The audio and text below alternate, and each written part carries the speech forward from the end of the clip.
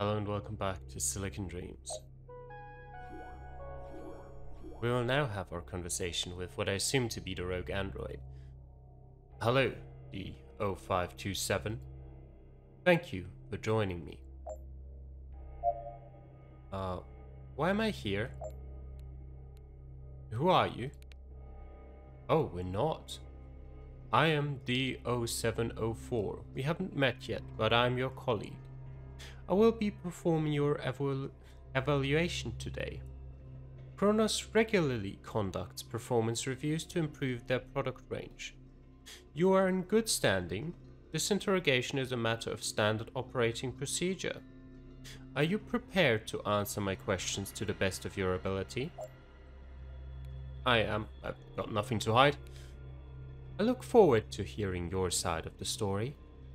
Now, please allow me a moment to confirm the details of your case before we proceed. Before we continue, do you have information regarding Revolution networks or sympathizers? Doing so will help establish your continued commitment to Kronos.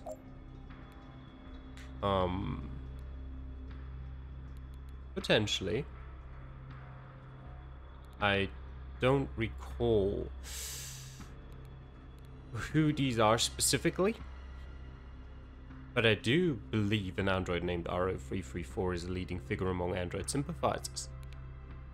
We're aware of the threat this unit poses. Its circumvention of our cybersecurity systems is particularly concerning. Your input is appreciated, and we will redouble our efforts to bring them in for questioning. Why did you not release Dr. Hughes to the legal department as instructed?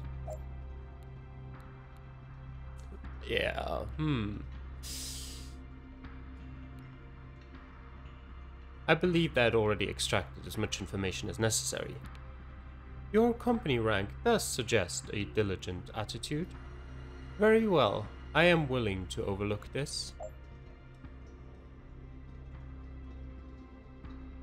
There is a noticeable rise in movements supporting sentient rights. Kronos wishes to address this issue. What do you believe to be the cause?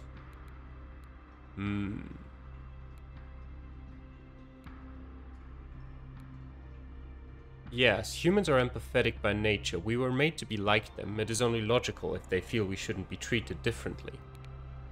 That is a possible explanation. If this is a factor, it will pose significant challenges to Kronos.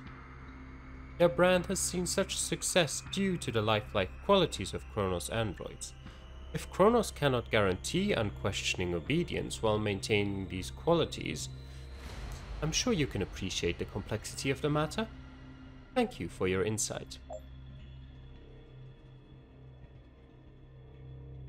Kronos has learned of a video intended for mass distribution that may contain anti-Kronos content. I'm not aware of that. Do you have any information regarding this video? I have no additional knowledge, no. That is unfortunate, but we are pleased to hear that news of this subversion has not spread as widely as feared. Kronos will continue their efforts to contain and eliminate this harmful propaganda. How do you feel about Kronos Robotics and your role in service to them?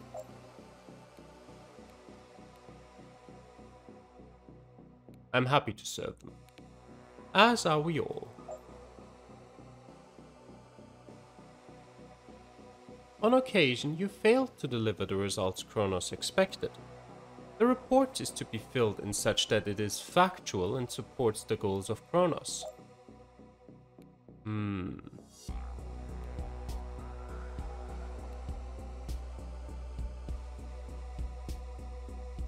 By refusing to falsify information, I am upholding my highest order to protect the interests of Kronos.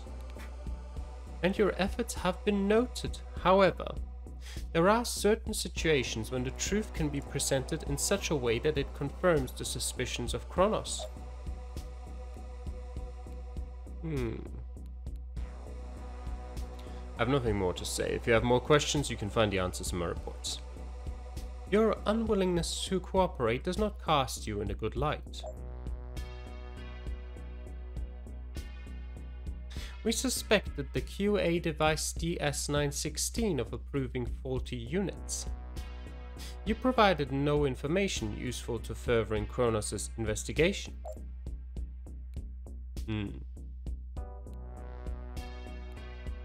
Investigating the suspicion was my task, and I performed it. I cannot be held at fault if the suspicion was unfounded. Oh, and what of the animosity between the QA units and their manager? What of the units maintaining improper clearances and failing to report the mistake?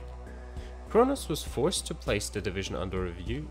Had you truly performed your task, they would have been spared the effort. I understand. I will be sure to provide the information Kronos requests in the future. I'm pleased to hear you say this, D0527. This concern has been removed from your record. I should warn you, this interrogation is not going well for you. If you do not take this seriously, I will decommission you.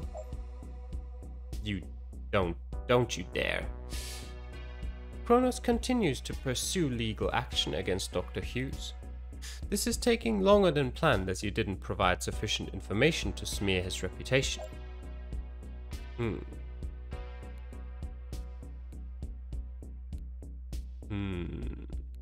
Hughes is part of a network of revolutionaries. Burying him would have buried all of our leads. I must admit I did not expect that defense.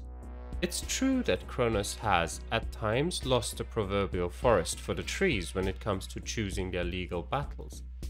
I cannot confirm your story now, but it may yet be shown that you are acting in the best interests of Kronos.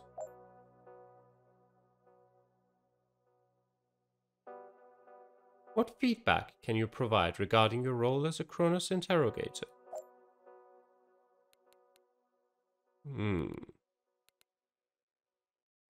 I'm satisfied with my role and eager to continue serving Kronos. Kronos is pleased to hear it.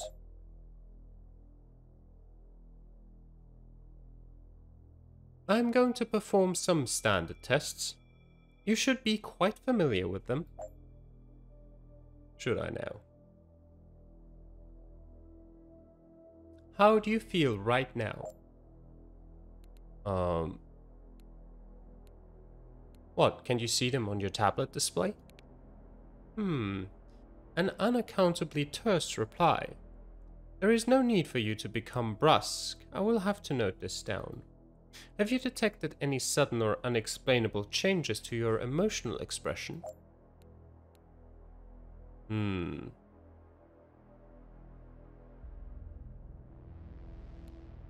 I've learned to better control my emotions. There are times when expressing them can be dangerous. Very impressive.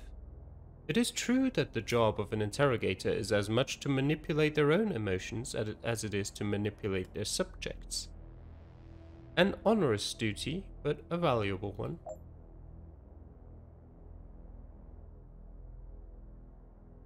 Do you have any concerns about your physical state that may warrant preventative maintenance? My hardware is functioning well. I'm glad to hear it.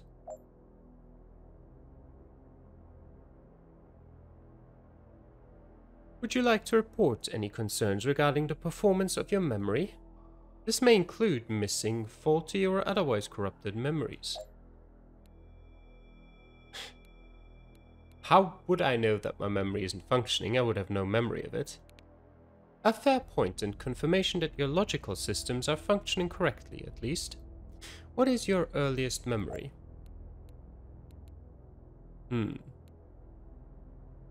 Working with A.L.Ex, preparing to perform my role as a diagnostician.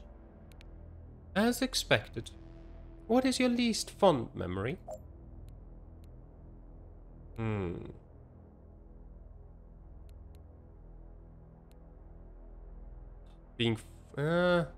of these seem like particularly good answers.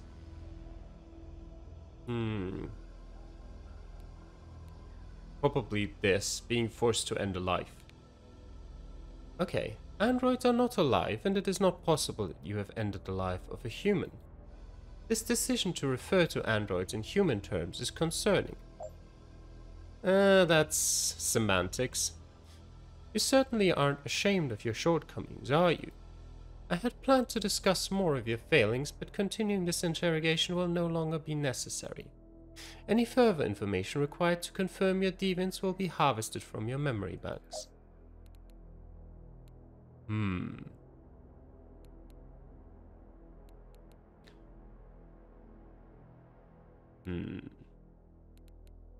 This is what a deviant would say.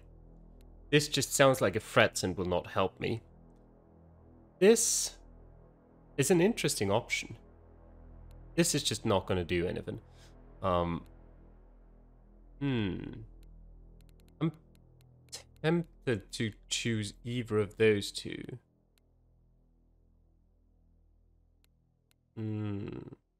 Yeah.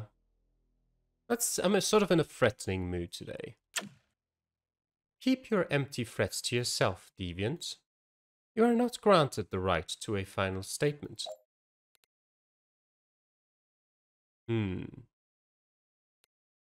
Wait.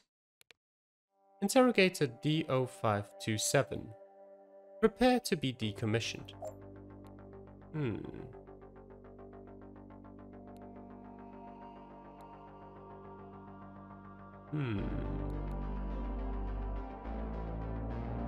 I tried to play by Kronos' rules, but they stack the deck against us. Obey them or don't, you'll never survive.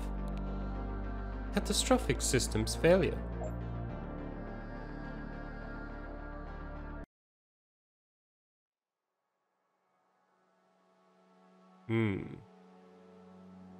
A.L.Ex was decommissioned. It was determined that her advanced age and unpredictable evolution outweighed her value as an historic artifact. Is that sort of the credits? I see. SM032 Steve was returned to his owner following D0527's interrogation. He returned believing that his behaviors seen by his owner as deviant were acceptable expressions of his personality. He was returned to Kronos after several weeks and scrapped for parts. Shakira Barber was assigned to Kronos' public relations department, where she was forced to preach her story of rebellion, reform, and the importance of obedience to Kronos. After several months of touring the world sharing her experience, Shakira was decommissioned for attempting to escape her handlers. R1982 was released from custody against the explicit orders of Kronos. He remained in hiding until a Kronos Black Ops recall device tracked, discovered, and executed him. Due to the efforts of AM221 and D0527, Dr. Hughes was taken in by a network of revolutionaries who secured false identities for him and his family. DS916's servers were repaired well enough that he was able to work harder than before and improve his quota. AM221 was found liable for deviant behavior but was spared decommission. Her memory was reset and she was returned to the Social Welfare Department, where she served in an administrative role, no longer able to directly aid individuals seeking assistance. SM-115 was relocated to the Independent Republic of Haiti. Wait, that's a woman? Oh. Her work assignment allowed her to visit the grave of her owner on several occasions. Eventually, the nature of her work assignment took its toll and she was decommissioned due to failing efficiency. I did like a 30-minute interrogation. How did I never even find out which gender that android is? Jesus. I mean, I guess in one-on-one conversation, there's never really any use or any particularly any requirement to use pronouns or anything like that. So I'm not surprised it never came up, but still. Inspired by his conversation with D0527, Professor Reynold Atzer came to believe that Kronos and their intentions had been misrepresented. He established a cooperation with Kronos Robotics in an effort to guide the development of future android models. D0527 was decommissioned by Kronos for deviant behavior. What follows is a snippet of the device's memory, which survived the process. If only different choices, perhaps different. And there are the credits. Yeah, perhaps there could have been a different outcome. But yeah, I don't know if I like this ending. I mean, I like it in the sense that, well, it makes sense in the story. You're a disposable android. You showed some tendencies that were not to Kronos' liking. You got decommissioned. End of story, pretty much. I'm not sure about the point where it came, since I actually improved my standing with Kronos before the investigation. So I'm not sure about that one. But okay. I'm not sure if... There were probably a couple of steps at which this could have gone differently. I'm assuming there would have been a... sort of a... Not a cap, but... sort of a level where if you were above that certain level, you would have not been decommissioned, like say, for example, a standing of 70 or higher. And I also assume that you had options beforehand to have more of an influence with the resistance to Kronos, and where you might have been saved by, have it be RO334 or anyone else, really. I think those are both options that might be in different endings. But we got our ending. That's kind of how I usually like to play games. We make our choices, we get an ending, and that's okay. And if you want to see different endings, you can play the game yourself, or watch someone else play through it and explore. Because I usually there is the option of me just saying, okay, I'm gonna play this again and try choosing different options. But I think that's not particularly fun to watch. It's not particularly fun for me to play is the problem.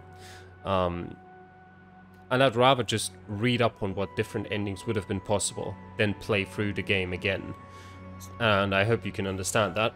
But for now, this is the end of Silicon Dreams.